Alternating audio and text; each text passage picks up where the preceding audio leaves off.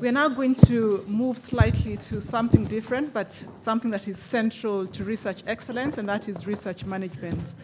Our CAPREX initiative, which is funded by Carnegie Corporation of New York, has supported capacity building of research managers in our African partner universities. And a few years ago, a team of Cambridge-based administrators from the Research Operations Office designed and provided research management training workshops in collaboration with partner universities. We will first hear from Mrs. Afua Yeboah, who is Senior Assistant Registrar in charge of grant management at the University of Ghana and a beneficiary of the research management training workshop. She will be joined by Debbie West-Lewis, who is the training manager at the Research Operations Office here at the University of Cambridge. Debbie will tell us more about this research collaboration.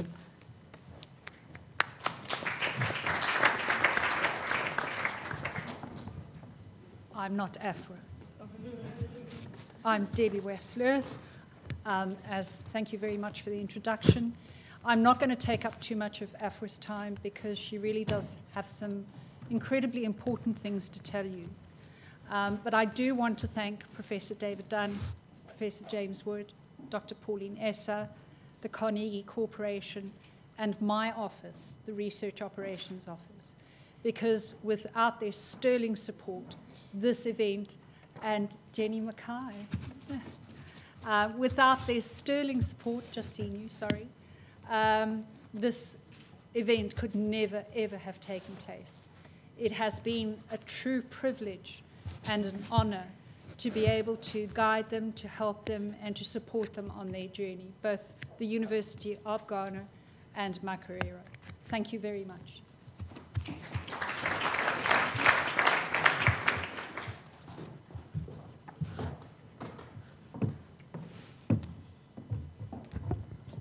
Hello. Thank you, Debbie. And thank you for inviting me to this program. It's a delight and an honor to be here to speak about research management. The University of Ghana has been on a journey and is still on that journey to attain research excellence. And one of the things that the university realized very early on in the journey was if you want to build research capacity, if you want to encourage research, getting scientists to do fantastic research is fine, but you need to provide support to the scientists to enable them do what they want to do. You don't want your scientists running around doing things that really could be done by people trained to provide support. So I'll speak about the University of Ghana, then our vision and strategy, and then research management at the University of Ghana, just put it into context so that we know where we've come from and where we are today, and then a few conclusions. So about the University of Ghana, in the morning, one of my colleagues spoke about the university. I can get an overview of the University of Ghana. But we're the oldest and largest public university in Ghana today. And we were ranked in 2016 7th best university in Africa. Our vision is to become a world-class research-intensive university over the next decade. And this is so important because this vision was crafted from our strategic plan in 2014. Our then Vice Chancellor, Prof. Ernest Ayete, led the process of developing a new strategic plan and direction for the University of Ghana. And prior to this, prior to 2010, the vision was focused a lot on teaching and learning. Research did not really, was not really highlighted in that strategic plan. And you see that our mission and our strategy, everything, well, it revolves around research today, because we recognize the impact that research makes. If we want to be relevant, if we want to produce the quality of materials that we talk about, saying we want high quality students, we need to ensure that our research is of high quality. And this, our strategy has been to ensure integrity, commitment, respect, and loyalty. Interestingly, when we did our strategic plan, we have 9 strategic objectives, and research was the first objective that the university outlined. So putting it into context, our office, the Office of Research, Innovation, and Development, was established in 2010. So this does not mean that before 2010, there was no research management going on. So between 2007 and 2010, we have a School of Graduate Studies, and the research administration and management functions were under the School of Graduate Studies. So it was then called the School of Research and Graduate Studies. And what basically we did at the time was to serve as a research and conferences committee. Our mandate and our spread, our breadth of services was quite limited. One, because of the institutional structures at the time. In 2007, the university itself realized that we needed to do introspection. And we set up a panel of eminent professors and industry leaders, both in Ghana, from Ghana and outside. And one of the key recommendations that they made was that if the university wants to move forward and to become relevant to the next decade, then we need to take our research serious. We need to better organize our research. We need to have a central place, a central office that coordinates the research. And so that's how the idea of having a separate research office, that's how it was birthed.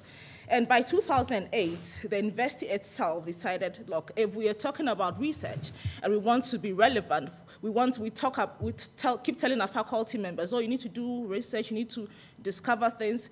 We ourselves need to show that we're committed to the process. We are committed to providing them funding.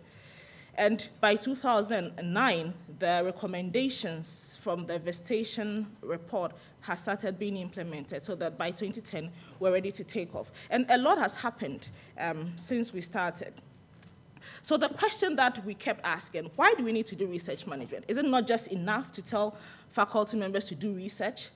We needed to enhance our faculty research output. We needed to increase our visibility and our profile. We need to tell people what we are able and capable of doing. We needed to ensure that there was transparency, and then the donors had confidence in us. And then we needed really, and I'm sure this is basic, that research funds need to be utilized for the purpose for which they were awarded. Because you see, when you don't have an office that manages and coordinates research, you have pockets of excellence, and you have lots of things that are not done in a coordinated fashion. That does not tell a good story. And for us, it was important that we demonstrate our commitment and our willingness to do the right thing.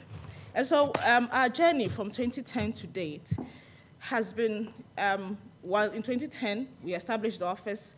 And in 2011, we started the development of policies and guidelines for research, because one of the things I recognized was that if you want people to do research, you want everyone to do the things the way the university expects, then you need to make sure you have the policy, you have the guidelines, you have rules and regulations that people would follow, because there's no point holding someone to ransom when you've not provided them the direction.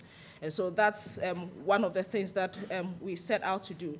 By 2012, our services had expanded, and so we needed to recruit officers that were responsible for driving research. And at the University of Ghana, we call them the Research Development Officers. So we recruited our first cohort of Research Development Officers. At this time, the Cambridge Research Office also came as part of the CAPREX program to do a scoping visit.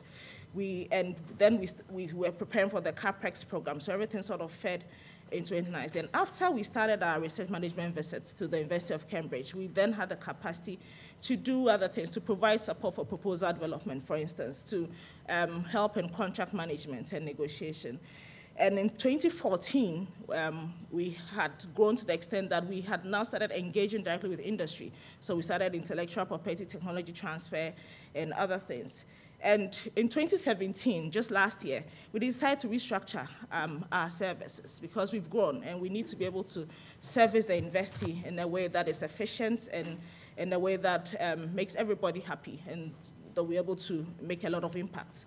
So what are our building blocks? These are things that we thought about and felt we need to, first of all, get buy-in from the university community. Mind you, the university was established in 1948. We have institutes, centers, departments that have been doing research, and there's never been a research office. And they're fine. I mean, if you ask them, so we're fine without a research office. So how do you demonstrate that even though you are older than us, this office has been established to coordinate and make your life easier? We needed to get that buy-in. These are some of the things that we focused on in our first couple of years. So some of the things that we do, pre and post award service, and these are just examples of some of the things that we do at the University of Ghana today, right from finding and circulating fund opportunities down to ethical clearance and technology transfer, and so many other things, administration scholarships, and other internal grant funds. So our approaches and strategies. So I mentioned that we recruited research development officers. We started with 12. Today we have 27 research development officers because our services have grown. We needed to be able to provide a high quality and efficient service. We wanted to do things that were easy to do, like increasing our visibility on the website. Because you see, if a donor wanted to contact you or wanted to find out what sort of work you are doing, maybe they may not know who at the University of Ghana to talk to. But if they went on our website, they will find the information and know some of the things that we've done and what we are capable of doing. So that if they give us funds, they are sure that we'll be able to use it well, manage it well. So that's one of the critical things that we picked on. And consistent training of frontline staff, and also ensuring fairness, transparency, and integrity in the administration of research. And this is so important because most African institutions, there's a perception that we're not transparent enough. There's not a lot of fairness. And it's important to, if you want to grow your research, to demonstrate that the processes are fair. Let everyone understand what the processes are. Let everyone see what they need to do and what they get. And this has helped us. So our collaboration with the University of Cambridge, interestingly, in 2010, our first visit, when we were setting up the office in 2010, two of us who were supposed to start the research office came to University of Cambridge. I remember Prof. James Wood at the time invited us to his department, and we spent a week with the department and with the Central Research Office. And that was the foundation, because really we had been operating as a School of Research and Graduate Studies, and we're being pulled out and to start a new office, a research office, and we needed to understand what went into it. So that's where we started thinking about some of the things that we are required to do. And between 2013 and 2015, as a result of the Cambridge link to the CAPREX program, we got Cambridge Research Office, came to University of Ghana, did a scoping visit. We were given 7 research management fellowships. By the time the CAPREX 1 ended, 7 research management fellowships had been awarded. We had research management workshops. And we did a number of things that sort of set us up to be able to provide the service that we need to. So these are just some photos from some of the things that we've done under the CAPREX program, workshops, and then our time at the Cambridge Research Office. And also at one of our AGMs, the university management met with the leaders of the CAPREX program. So to date, achievements and progress made. Tracking of faculty research publications. We've seen an increase in our research funding, and we've seen an increase in our international collaboration. This morning when speakers from University of Ghana, I'm sure we all saw some of the collaboration and some of the grants that they have won, through the Cambridge link. There's been a lot, and not only North-South, but South-South as well. We have collaboration with other African institutions. And this graph basically shows our research income from 2010. You see how it's grown. Once the university decided to start driving its research and placing emphasis on it, the top line, the blue line, is our local currency, the Ghana cedis, and then the red line is in US dollars because we had to standardize this. The gap you see is as a result of foreign exchange fluctuations, and that's one of the challenges of being an African institution. You can get so much money, but we have to buy reagents, we have to buy equipment, we import them. We don't make them in our part of the world. And you buy these things in a foreign currency. And so you may be making so much money, but in actual fact, the amount or what you're able to use it for may be limited. But again, it's showing a gradual increase. And this is as a result of increasing the number of grants. So this is a grant agreement. So from where we started from, people or faculty members would get their grants, sit in their departments, and sign grant agreements. No one would know about them until there was a problem. Maybe we had a problem which would require the investor to refund some money. Then you hear about the grant agreements. And so we needed to put in place a system to encourage people to route their applications and their grant agreements through ORID. The investee has a signature matrix, so we know who is to sign what agreements and what types of agreements. But from 2015, over the last 3 years, there's been a marked increase. I mean, we're in the 2017-2018 academic year. The academic year ends in July 31st, and we are already almost, we have 41 agreements that we've already reviewed and signed.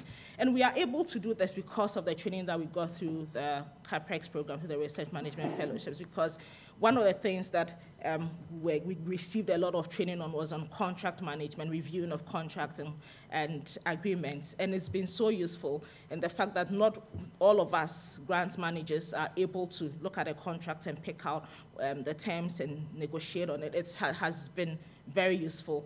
And so that when people approach us and say they have a grant and what should they do, we know what to tell them.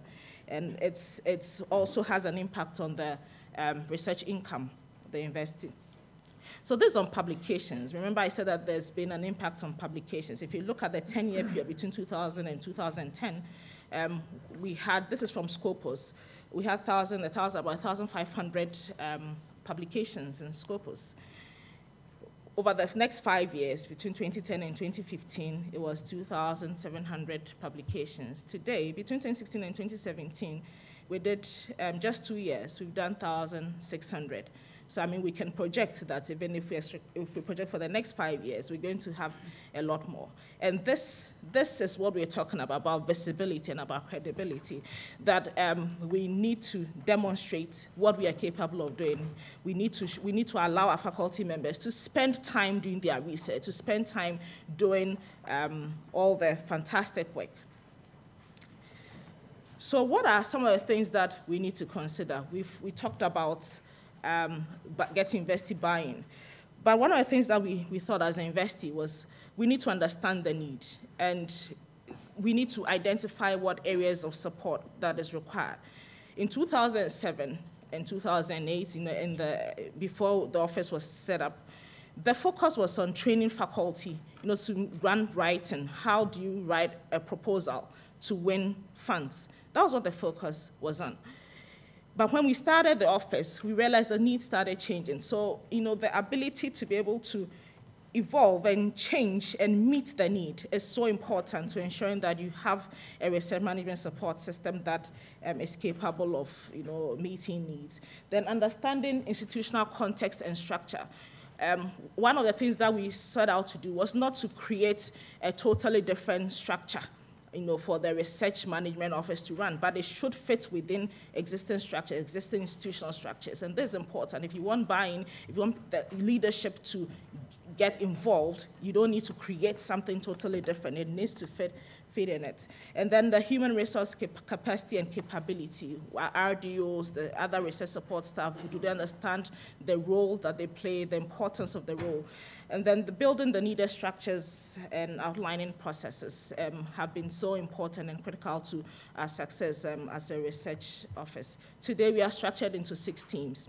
We started where we had research development officers in the various colleges and schools. Today, we've sort of regrouped, we've re-centralized in 6 teams. And this basically shows how much we've grown. When we started, it was just pre- and post-award services. And even then, we were not able to do a lot of pre-award services. Today, we are able to provide that and provide additional services. Major changes. I mentioned we've recruited more people, so we are re-centralized. Basically, what we want to do, what we are saying today is that when you come to a research office, it's a one-stop place. You should be able to get everything that you need. You should be able to get someone to support you, to help you. And the enforcing policies and guidelines. We've had the institutional signing authority matrix since 2015, but no one enforced it. So about a month or 2 ago, the Investing Council decided to enforce it. It sent correspondence round saying this is the institutional signing matrix that everyone needs to abide by.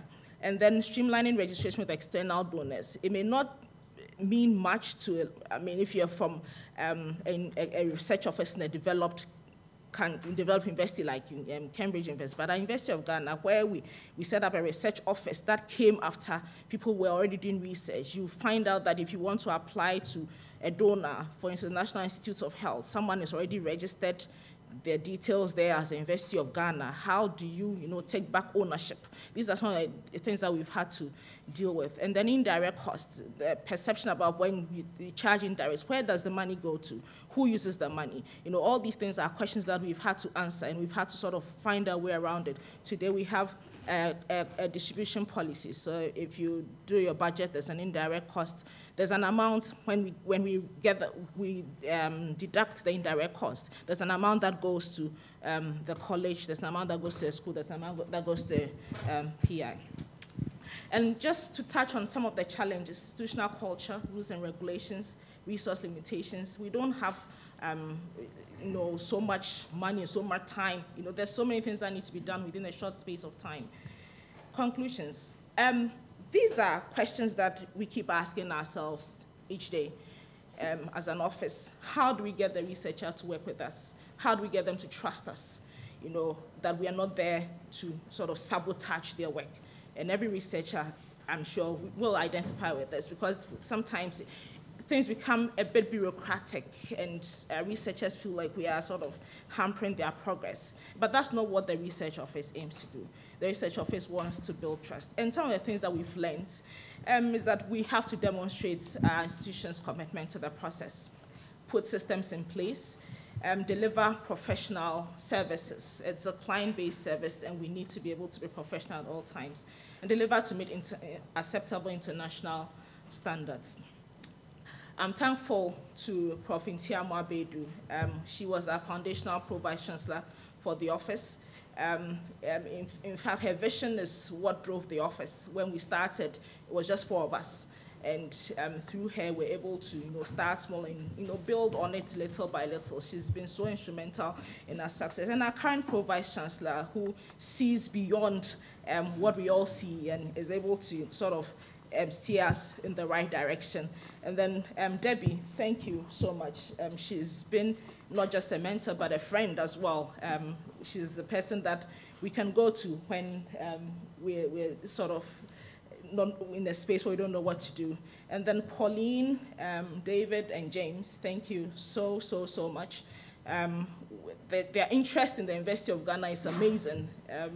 There was a time that we're trying to convince Pauline to join us at the University of Ghana because she's so engaged. And James and David, thank you so much. And also the coordinators and managers of the CAPREX program, the Cambridge Africa program. You make it look so easy, but I know that there are so many things that go on behind the scene that makes all this come together. Thank you.